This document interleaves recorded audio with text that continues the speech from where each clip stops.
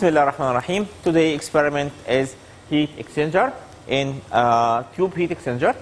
So actually if you have a fluid that flows through a pipe, so the quantity of heat transferred can be calculated either by using the change in the internal energy, so Q equal mass flow rate of the fluid times specific heat, Cp, times delta T, where delta T is the difference between temperature inlet and temperature outlet, TB1 and TB2.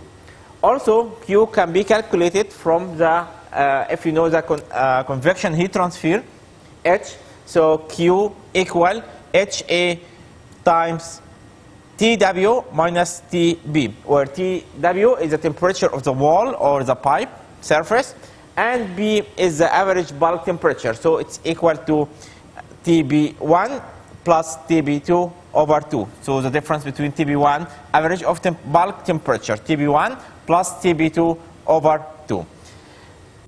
So if the wall temperature is varying along from point 1 to point 2, so we can calculate by the log mean. So log mean temperature is delta T1 minus delta T2 over ln delta T1 over delta T2, where delta T1 is the difference between TB1 and wall temperature, pipe temperature, wall temperature at this point, and TB2 on the other side, TB2 minus wall temperature. So this is delta TLM.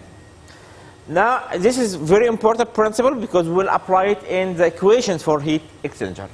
Now heat exchanger is, we use it for cooling or for heating fluid using another fluid. So the simplest one of heat exchanger is the tubular heat exchanger. So we will start the principles of tubular heat exchanger. Now we have a fluid 1 and fluid 2. So one of them is hot and the other one is cold. So we can transfer the heat between them, so either to heat one fluid or to cool the other fluid. And here we have the general formula for the heat exchanger is U overall heat transfer coefficient, A the surface area of heat transfer, and delta TLM. So why we use overall? Because we don't use only convection, we have a convection in the outer fluid and another convection in the inner fluid, and we have also conduction in the inner wall where the fluid heat transfers from fluid 1 to fluid 2. Now the fluid can, two fluid can be in the same direction like this, or fluid 1 can go from one side and fluid 2 can go from the other side. That means we have co-current or counter-current. So in case of co-current, suppose that we'll put the hot fluid in the inner tube and the cold fluid in the outer tube. So co-current, two fluids are passing or are flowing in the same way. So the temperature distribution will be, if this will be along the height, the length of the heat exchanger. So now the hot fluid will be cooled and the cold fluid will be become hot. For the counter current, it's opposite direction. So hot fluid from left to right and the cold fluid from the other side. So now the fluid hot will be cooled and the cold will be it will start from the other side, so it will be heated. Okay.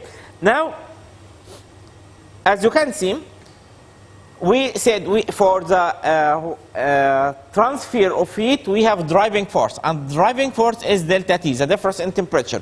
When difference in temperature increase, we have a driving force and maximum heat transfer.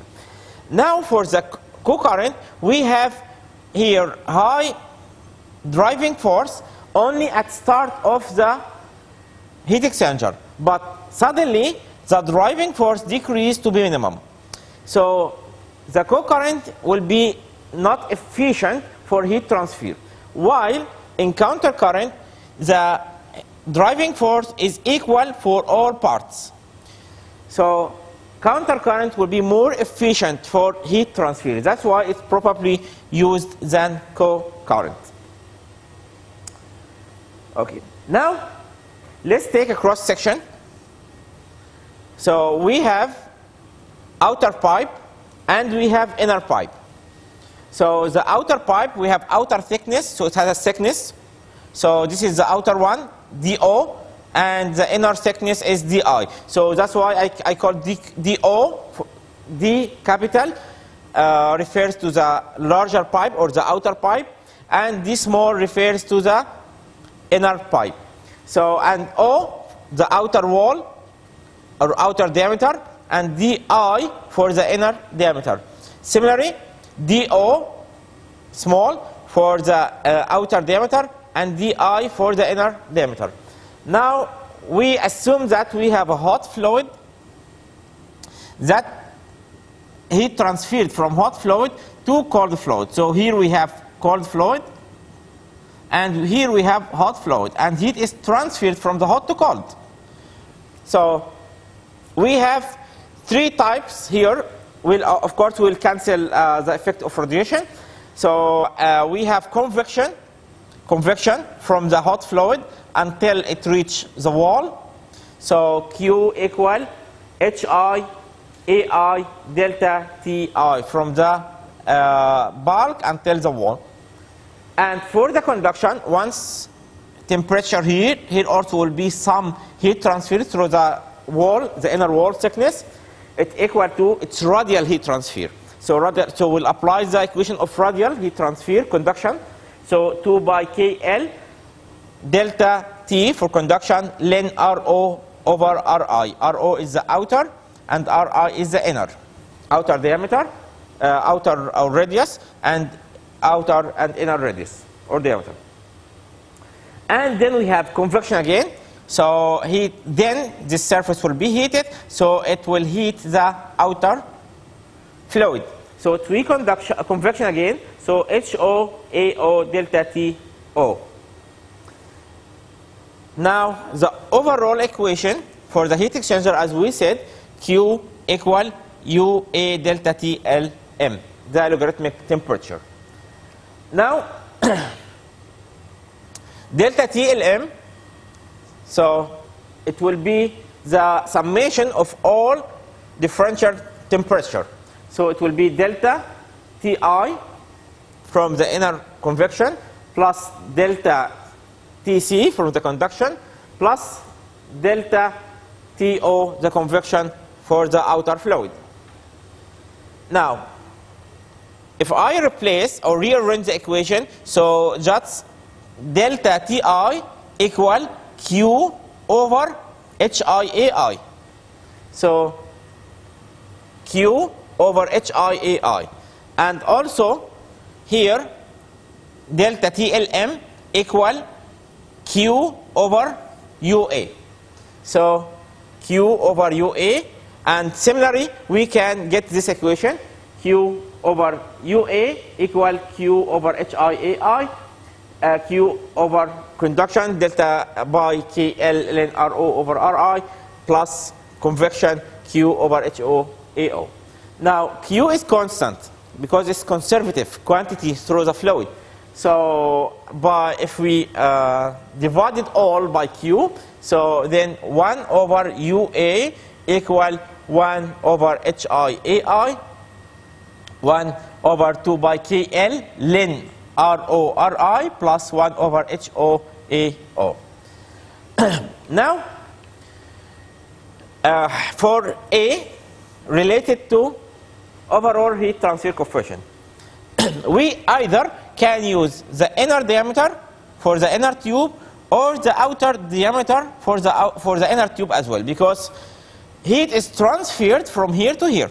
So we are limited, or we can only use the inner tube because this is between the inner fluid and outer fluid. So we are either choose the inner or the outer. But pay attention that if you will use the UO, so it will be AO. So UO AO for the outer diameter will be equal to UI AI for the inner diameter.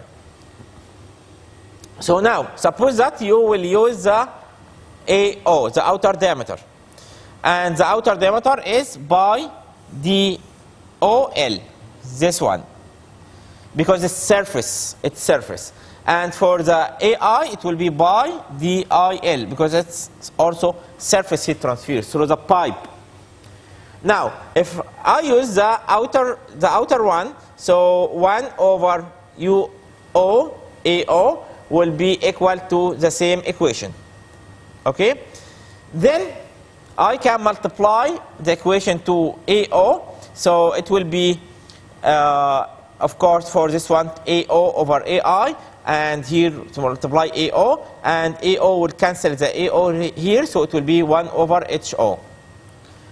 Also, if I want to use this part instead, so now 1 over UIAI will be this part. So similarly, like this one, I can get my final equation to be 1 over UI equal 1 over HI, and same equation.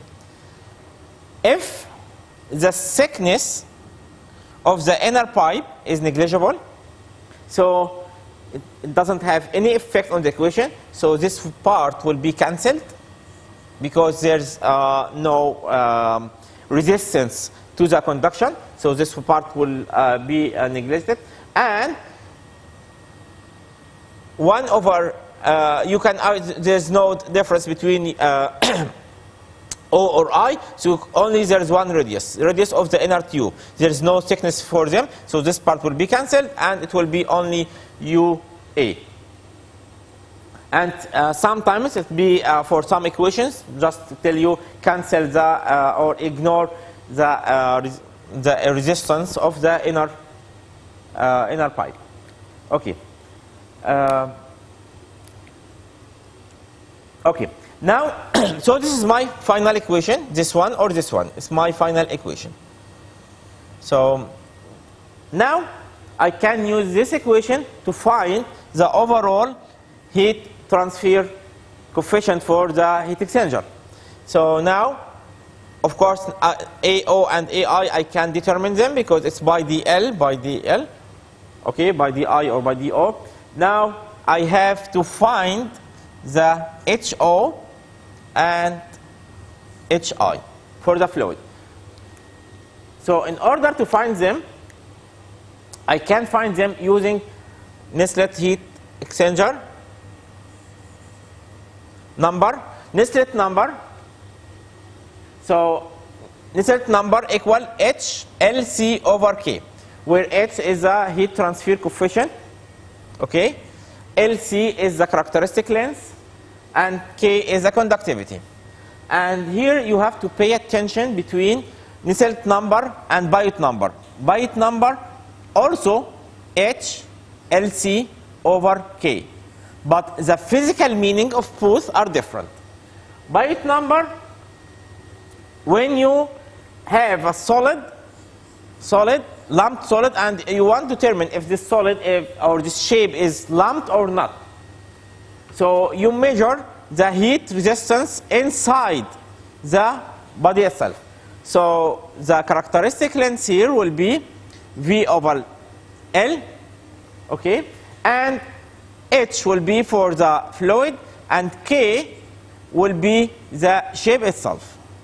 But for Nusselt number, we use it for fluid, determine the amount of heat transferred in the fluid from the wall. So if you have a wall, and this wall, and you have a fluid, so you test the amount of heat transfer, or you compare the conductance, heat transfer by conductance to heat transfer by convection. So here, so you can assume that it's fluid property. So K here will be the conductivity for the fluid, not for the wall. And H, of course, for the fluid. Here the characteristic length for the fluid. So for the fluid, then the characteristic length will be diameter. So now, for the inner fluid, okay, for the inner fluid, this is the inner fluid, and this is the outer fluid. So this is the fluid property, this is the inner fluid, so the fluid only flow in the inner tube, so it will be di. Okay, now for the outer fluid, we can't use di, di capital I, because it's not plug flow. It's not plug flow, because we have some area there is no fluid pass through. So you can use what is called hydraulic diameter. Okay, any fluid that flow through any circular shape plug flow, so you can have to use hydraulic diameter. What is hydraulic diameter? Hydraulic diameter is 4A per perimeter. Area is area of fluid flow, and perimeter is the weighted perimeter, surface, weighted surface. So here, the area, we have fluid pass through this area only. So the area of fluid here will be the area of the outer pipe minus the area of the inner pipe. So it will be AO, this one, so it will be by DI squared over 4, DI squared, take care, because it's not DO, because the fluid only pass inside. So the thickness here doesn't include it. Minus by DO over 4 squared. So now this is also DO, not DI, because here there is no fluid flow in the thickness. So I have only this fluid. So it will be by D squared O over 4. Divided by weighted perimeter. Here I have two weighted perimeter. This surface is wet, and this surface is wet. So it will be by DI plus by DO. So, okay, then we can take by and 4 as a common factor, so it will be cancelled, and here also by as a common factor, so finally I can get DI squared minus DO squared over DI squared plus DO squared. Now, as you know, DI squared minus DO squared is DI plus DO times DI minus DO. And we here have DI plus DO, so this one will be cancelled by this one. So the hydraulic diameter is DI minus DO. So now we'll apply for the outer fluid, it's annulus flow, so it will be the characteristic length will be DI minus DO. It's very important to pay attention. Also, in some cases, the diameter is not given. Instead, only the thickness is given. So you may ask, give you the, for example, give you the thickness, give you the diameter of the inner pipe, and give you the thickness. So you can find the outer diameter by inner diameter plus 2 tau, 2 of the thickness. Why? Because as you know, this is the inner diameter, and this is the outer, this is the inner radius, and this is the outer radius. So we have tau as a thickness. So now RO will equal to RI plus tau. And as you know, DO equal to 2RI. So DO equal to times RI minus tau. So it will be DO equal to DI plus 2 tau. Okay. Now, then we, to calculate HI and HO, we can use this Nusselt number to find the HI and HO. But in order to find, we have to calculate the Nusselt number. So Nusselt number can be calculated empirically. So if the Nusselt number is laminar flow, and I have constant heat flux, so it will be constant value, 4.39. In case if you have turbulent flow, so you can use the formula, Nusselt number equal 0.023, Reynolds number powered 0.8, Brandt number powered n. And n, in case of cooling fluid, it will be 0.3. In case of heating fluid, 0.4. Here also pay attention, because cooling fluid means hot fluid that is cooled, not cold fluid. Some students use cold fluid. No, it is cooling fluid. That means hot fluid is cold. And here's heating fluid. That means cold fluid is heating. Okay?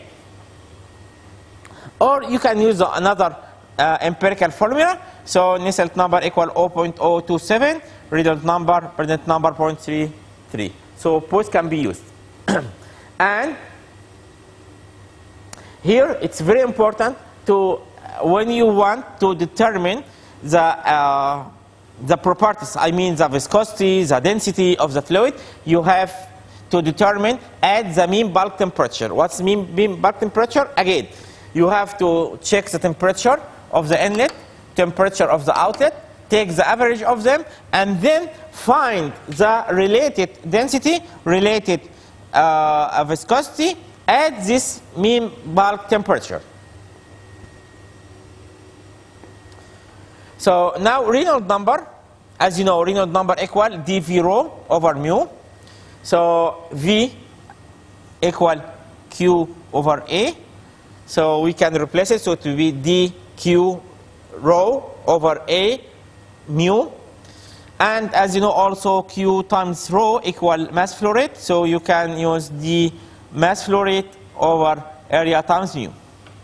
Now we want to determine D and area. So for inner flow, for the inner fluid, it's easy, because we just D represent DI, and the area is by DI squared over 4. So it's much easy. But the tricky one is for the outer fluid, because it's not plug flow, it's annulus flow. So D here will be the DH, and as we said before, DH we got it yes, DH here is DI minus DO. So DH here for the outer fluid will be DI minus DO. For the area of flow, so we have outer area minus inner area. So the outer area is by DI squared over 4 minus by DO squared over 4. So if we take the by over 4 as a common factor, it will be DI squared minus DO squared. And pay attention for this, because some students make like this, by over 4 DI minus DO overall squared. So they just take the hydraulic diameter and make it squared, and this is wrong. Okay? DI squared minus DO squared, because two area difference between the two areas. For the Prandtl number, physical meaning of Prandtl number means momentum diffusivity over thermal diffusivity. So momentum diffusivity is the kinematic viscosity. So it's equal to dynamic viscosity over rho. And thermal diffusivity, as you know, it's K over rho Cp. So it will be mu over rho times the opposite, rho Cp over K. So it will be mu over times Cp over K, Prandtl number. And Prandtl number should be calculated at the mean bulk temperature, Tb1 plus Tb2 over 2. For each fluid, if you want to calculate it for the hot fluid and for the cold fluid. So by this, if you put all these items to the equation, okay, you can finally find UI or UO, overall heat transfer coefficient. So this is the theoretical way or empirical way to calculate the overall heat transfer coefficient. In order to find the overall heat transfer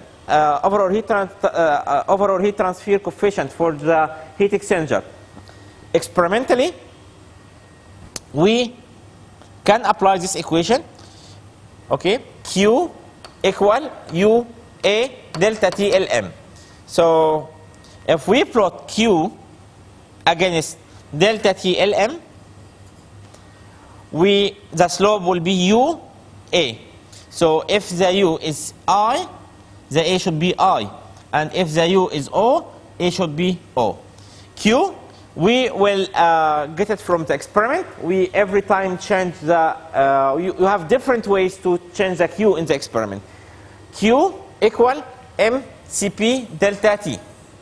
So you either change the flow rate or you can change the initial temperature.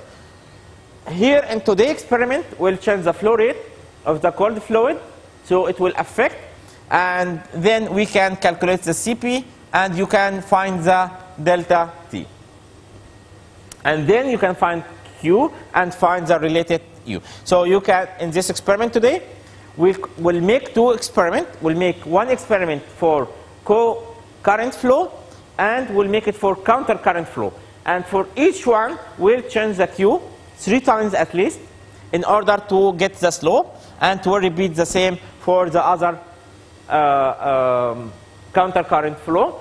And then for each case, we compare the empirical formula with the experimental one. So this is all for today's experiment. Now we can start the real experiment now. Thank you. Today, this is the heat exchanger experiment, and we have the tubular heat exchanger setting.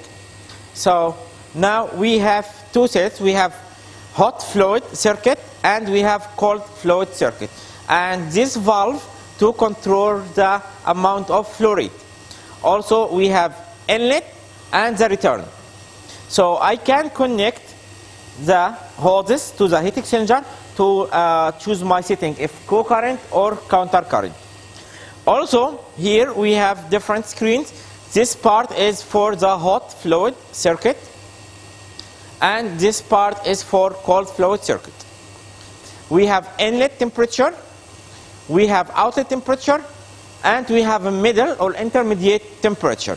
So this is initial sensor, we have middle sensor, and we have outlet sensor. And the same for the cold water. We have inlet temperature, we have outlet temperature, and we have a middle temperature. And this screen for the flow rate, liter per minute.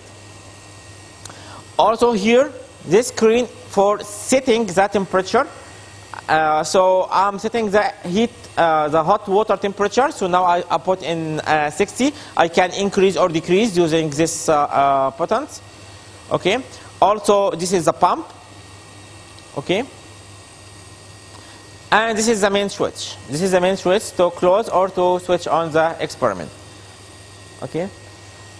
We put the water here, and then set the temperature and wait until it's almost constant. Then we can start our experiment. So now for the setting. Okay. Now this is the inlet of hot water. It's connected here. Okay. And the return is connected on the. Okay. This is the hot water. Okay. So now hot water is connected to this pipe, this part, okay, and this one for cold water, the inlet of cold water, connected for the other side. So that means the flow is counter current flow, because they are not in the same way. One from this side and the other one is from the opposite side. Okay, so my setting now is for counter current flow. So now I just wait until the temperature is fixed, then I can take all the data. Okay, this is for the first run. And then we want another Q, so we can change the flow rate, either the hot or the cold. You have the choice. Okay, so now this is the cold water flow, so this is the cold circuit, so I can change it. Now you can see I'm decreasing the flow rate. The number is decreased. So the number decreased now. So now just wait until the new condition is stabilized. How to know? So just when the temperature is fixed, you can give, for example, 15 minutes or 20 minutes until the temperature are stabilized. Then you can take the new readings. After that, you can repeat the experiment again and change the flow rate. Okay. And wait for another 10 or 15 minutes until all temperature is fixed. Then take the new data. So this one is for the counter current. Now we finish our counter current. Now we can go for the co-current. Co-current means hot and cold are the same. But before this, we have first one to stop the equipment because there's water is flowing.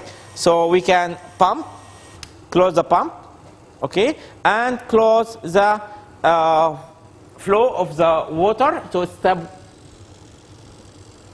from the other side, okay. So, okay, now I close the tap water. Now, okay.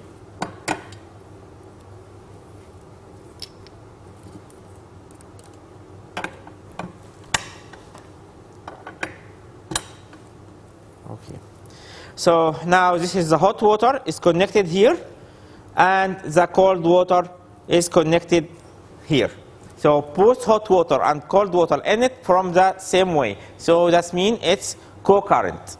Now pump and water flow, the cold water, okay. So we'll repeat exactly the same steps we did before.